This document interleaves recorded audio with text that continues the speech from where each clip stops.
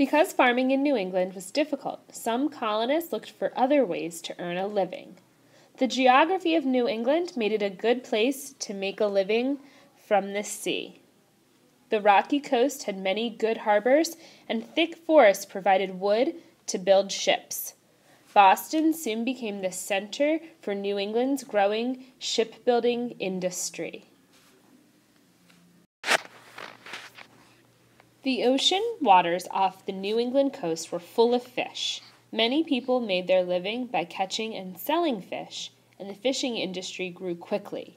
New Englanders caught 600,000 pounds of fish in 1641. By 1675, their catch was 10 times as much, 6 million pounds. The most common fish was cod, which became a key part of New England's economy. Merchants sold much of the cod as exports to Europe and the West Indies. An export is a product sent to another country and sold. Sailors from New England also hunted whales. Colonists used whales to make products such as oil for lamps. By the 1700s, whaling was one of the most important industries in New England.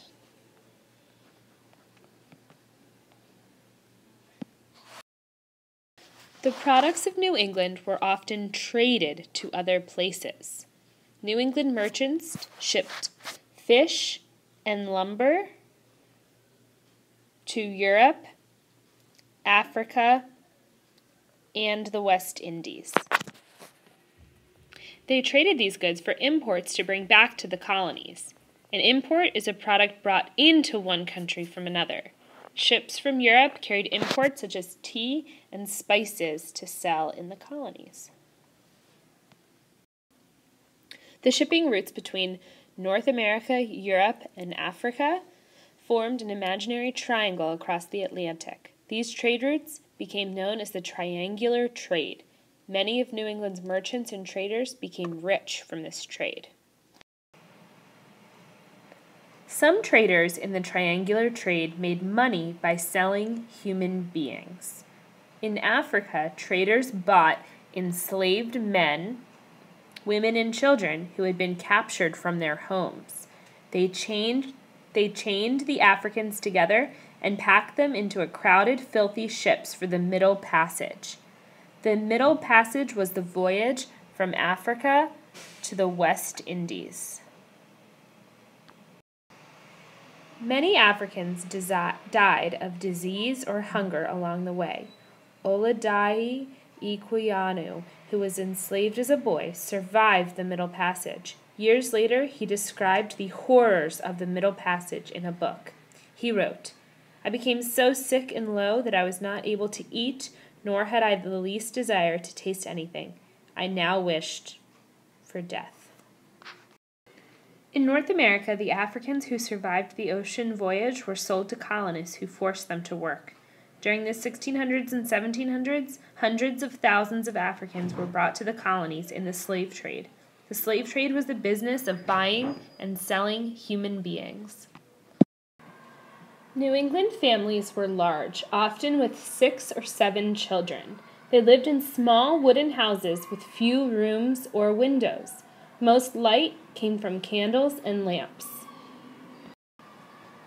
Many homes had just one main room with a huge fireplace. A cooking fire was kept burning at all times. A table stood in the middle of the room for meals. At night, families slept on mattresses near the fire to keep warm. Wealthier families might have had a second story or loft, where there would be more room for sleeping.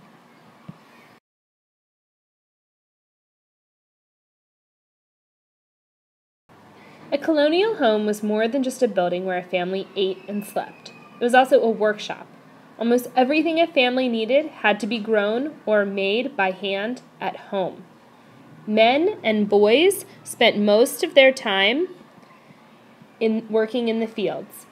They planted crops such as wheat and corn in the spring and harvested them in the fall. They built and repaired buildings and tools and took care of the family animals. Colonial women and girls were just as busy. They spent much of their time preparing and preserving food for the family. Women and girls made household items such as clothing, soap, and candles.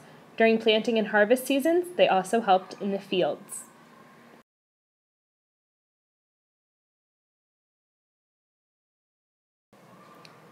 Puritans wanted everyone to be able to read the Bible. Some parents taught their children how to read and write at home, but many New England towns had schools. In 1647, Massachusetts passed a law that said any town with 50 or more families had to build a school to teach reading and writing. Older boys could go on to study at colleges such as Harvard College in Massachusetts. Harvard was founded in 1636 and was the first college in the 13 colonies. Although New England colonists worked hard, they made time for play. Sports such as horse racing and bowling were common. People also played an early version of baseball called town ball. In winter, colonists went ice skating or sledding down hills. Religion was a central part of New England life, but by the early 1700s, the church had become less powerful. Many colonists did not share the strong religious beliefs of their parents. Fewer people belonged to local churches. This changed in the 1730s when young, exciting ministers began speaking throughout the English colonies. Ministers traveled around New England, urging people to renew their faith.